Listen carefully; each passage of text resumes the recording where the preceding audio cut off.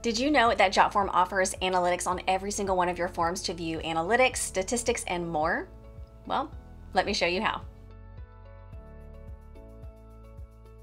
Hey Jotformers, welcome back. I'm Kimberly, and as you can see, I'm currently in the desktop version of my dashboard. And like I mentioned, if you love data and want more information about your forms, Jotform offers a built-in analytics solution in every single form. So let me show you how to access all of that really rich data. So I am going to go ahead and utilize my second form here, my thank you samples.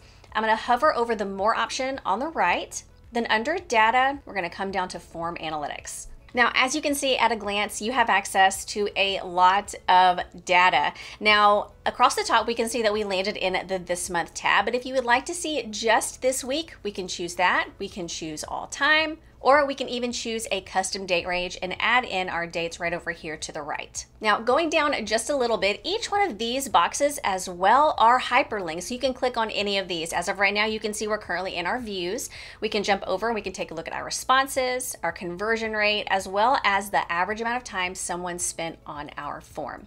Now, if we scroll down, we get to see even more information. Now, you can see we're currently on the traffic tab, and this is going to let us know all of the recent visitors to our form. This gives me the name of the person who filled out the form. The next column is going to be the date, or how many days ago they filled it out. We have if we received a response, we have the duration they spent on the form, their location, and what device they use. Were they on a computer? Were they on a mobile device?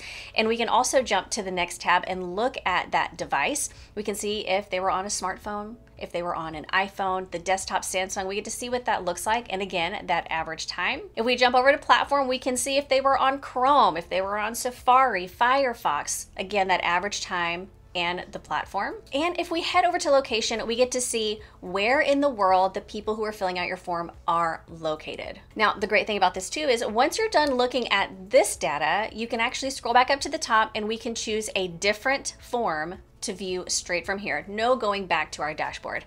And it really is as simple as that. If you have any questions about how to view form analytics and all that data for every single one of your forms, let us know down below in the comments.